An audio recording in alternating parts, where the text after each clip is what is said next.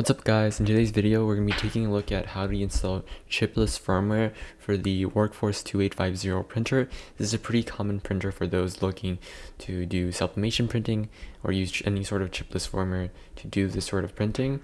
This video is going to focus a lot more on the software portion of that, but right now this is just trying to get the printer set up for all of this. So right now I'm just trying to take the printer out of the package and get the hardware set up before we can move on to the software portion. But again, this video won't be focusing on too much the hardware portion and more so, getting the Inkchip installed and all of that. So essentially, you're just going to want to follow the first 4 steps on the manual that comes with this printer. And so this is what I'm doing right now. Okay, so once you get the printer out of the box, get it plugged into a power source, and then from there, you're going to want to turn the printer on. And then from there, we're just going to begin the basic setup of, setting up the date, the time, the language, all that basic stuff. And so once you get through all of that, once you get through, setting up your language, date, time, whatever, you want to get to this screen where it tells you that the initialization is starting. And then from here, you want to follow the instructions on the screen, which means installing the cartridges. Oh, and right now I'm just installing cartridges. As you can see, I already installed the black cartridge. Just again follow the instructions that come with the printer and you'll be fine.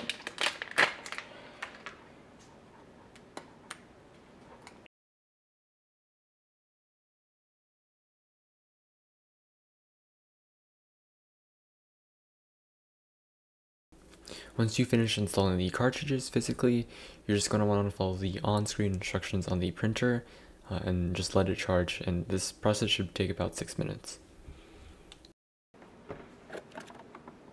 And so now from here you're just going to load in some basic printer paper.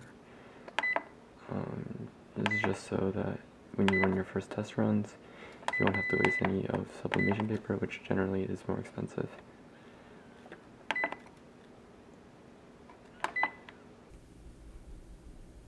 Right, so once you finish this, you can sort of skip this setting up fax process, but what you really want to do is go into menus and then set up your Wi-Fi and connect that Wi-Fi. Make sure that your Wi-Fi is connected to the same network that your PC or laptop is connected to. Okay, so once you finish that, you're going to want to go to the epson.com website, and then you're going to search the printer model, which is in this case the Workforce 2850.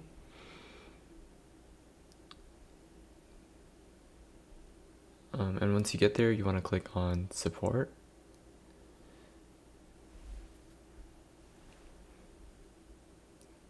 And then once you get to the support page, you're going to want to download the printer drivers. So once you get those downloaded, you want to open it up. And you can't see it right now, but you have to say yes to allowing it to make changes to your system. And make sure you uncheck the automatically update device firmware option. Select English, hit I agree, and you're just going to let it download and just give it a moment. And you're just going to proceed with the installation. Again, make sure that your computer is connected to the same Wi-Fi network as your printer so that the installation will go smoothly. And you're just going to let it connect. And once it connects and finishes downloading the firmware, then you're done with this part of the process. Okay, so now that you want to install the actual software for the printer, you're going to want to go to inkchip.net. And then from here, you want to go to click soft for software and then find your printer model. In this case, it's the Workforce 2850. And then the thing is, if you try to download or open this directly, it won't work, right? So what you want to do is open it, show in folder. I tend to like to keep my files organized, so I have a folder set up specifically for this purpose. I'm going to move it into that folder.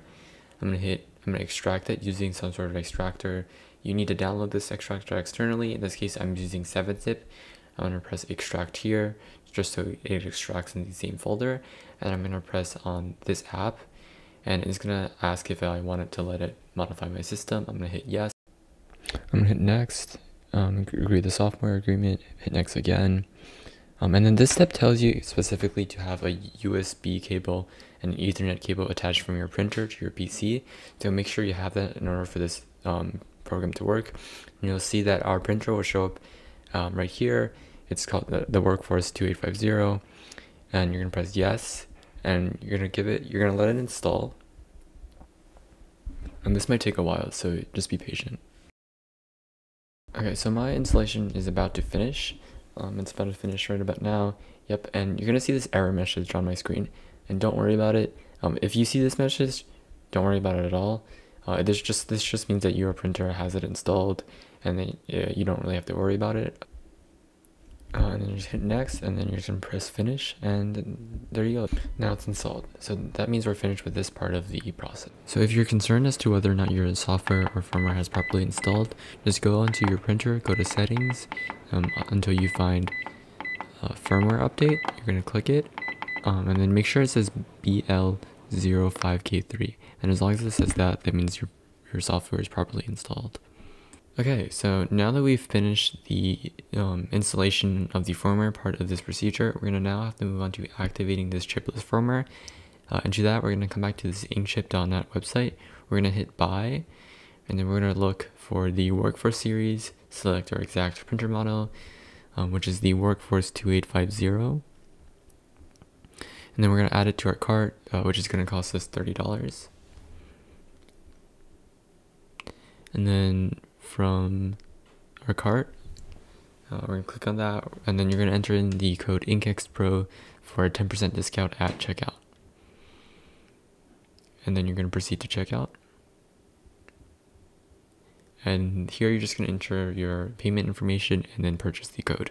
Okay, so now that you've purchased your activation code, you're going to want to come back to the inkchip.net website, go back to the software tab, and then you're going to search for the printer model. In this case it's the Workforce 2850, and then download the activation software, and then you're gonna show in folder, and I'm just gonna move it back to where it was before with all my other stuff, and you're gonna double click to open it, press more info, run anyways, and then it's just gonna load up once and it's gonna close. Press OK. You're just gonna double click it again to open it, and you press English. And then here, you're going to make sure that you have selected the right printer model and that your printer is connected to your computer through a USB connection, or else this process won't work. Press Activate Online. And then here, you're going to copy and paste your activation code into the box. And that's what your serial number is. I just have it stored in a notepad document. And then there you go. It's activated. It's going to tell you that you're going to have to restart your printer. And before you do that, just press OK. Before you do that, you're going to copy and paste this recovery code. And the purpose of this is in case you accidentally update your firmware or anything goes wrong, this can be used to restore your printer. And so once you've done that, you're going to turn your printer off and you're going to turn it back on, and then your Chipless firmware installation has been completed. Okay, so now that you've finished your installation, you can now install whatever cartridges you want in your printer, and we sell cartridges for sublimation printing on our inkxpro website. Just go to Chipless Solutions and you can find all our products related to chipless printing. And if you have any more questions or any more issues, you can watch any of our other YouTube videos, or you can visit the knowledge base section of our inkxpro.com website. Thanks for watching.